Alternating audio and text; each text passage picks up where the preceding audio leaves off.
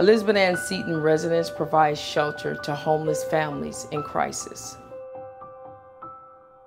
When we first meet the families, they've been staying in abandoned buildings, cars, on the street, alleys. We meet families that don't even have shoes.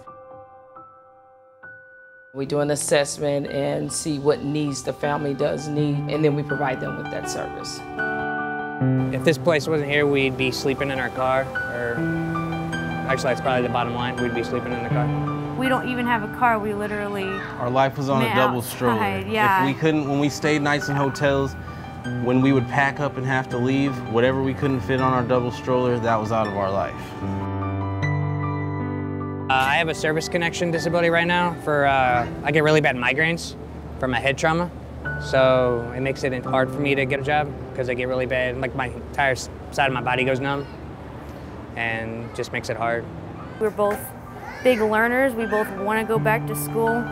We both have goals and things that we want to get to.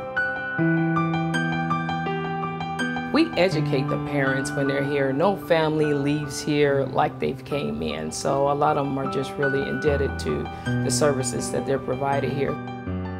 It's helped us a lot here, learning the classes. We're learning a lot of good stuff from it and how to be better parents and better people in general. They say it's you, it's because of you, and we say no, we want to empower the individual. You did it. We're just here to provide you some information. I tell them all the time, it's like a map. I'm giving you directions to go through that map. You're doing the work. Since I walked through the door here, every breath that I take has been a sigh of relief. They give us 3 meals a day, they feed us, and I'm just really appreciative of what they offer in their services. I think this is a phenomenal organization. I believe in it. We save lives, we change lives. So I'm very proud to say I work for Catholic Charities.